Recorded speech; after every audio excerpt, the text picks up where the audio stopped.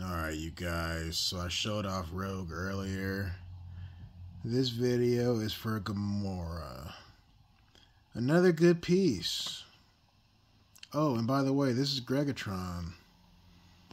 This is a resin statue from Diamond Select. They make really good pieces. Really good statues.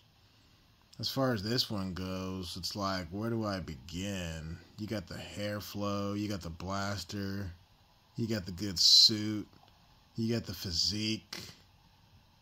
I mean, the base is pretty cool. Looks like she's on a different planet somewhere.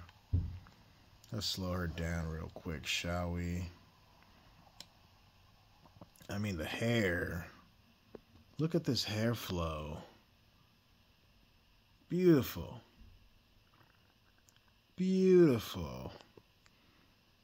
I mean, she's freaking built. The calves, the glutes. You guys know I'm into fitness. But she's on top of things. She is on top of it. Let's get a look at the blaster.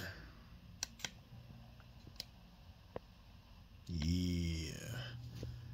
This thing looks pretty deadly. I like how she has it shaped in her hands. Like she's no stranger to combat. No stranger at all. I would say my favorite thing about this piece would probably be the suit itself. Looks like some type of space suit. Some suit that allows her to be on different planets and whatnot. I mean, her face looks good. Let me turn it back some. The face looks good. If it wasn't the outfit, the hair would be my favorite. But definitely the outfit. The red lines look good. The red lines kind of match the red lipstick. There's not too much going on with the face as far as details, but the paint job is good. The base, again, looks like she's on some type of rocky planet. Pretty cool stuff. But the way she has that blaster in her hand looks like she's hunting somebody. Because she was kind of a bounty hunter, at least in the movies. But yeah. I didn't give Rogue a score. Rogue is probably a 10 out of 10. This one, it's hard to say. These resin pieces are so good because they do exactly what they're set out to do. Like, not every piece is going to be super crazy as far as posing and all that. But in my opinion, this is simple. It's straight to the point. It's sharp. It's pretty vivid. And it really captures her look. At least in certain comics. Like, if they wanted this to look a certain way to match the comics, or a comic, a specific comic, they did a dang good job. Like I said, she's kind of shapely, got the small waist.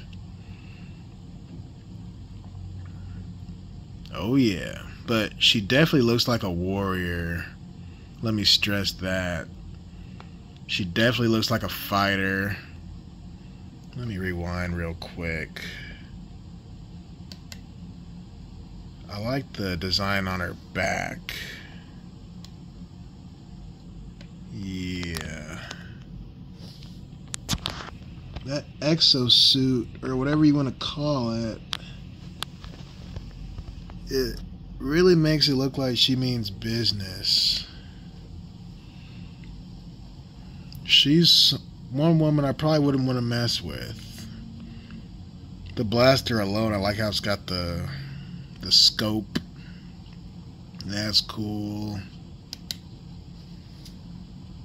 I mean, the blaster looks pretty deadly. Pretty deadly stuff. Let's get that real quick.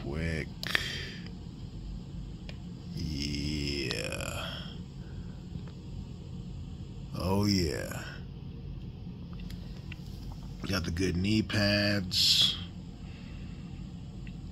This is a good piece. All these pieces are pretty good. I'll probably give it a 9 out of 10. Just because her face doesn't have much detail. Like the suit looks very detailed. Like under the shoulder.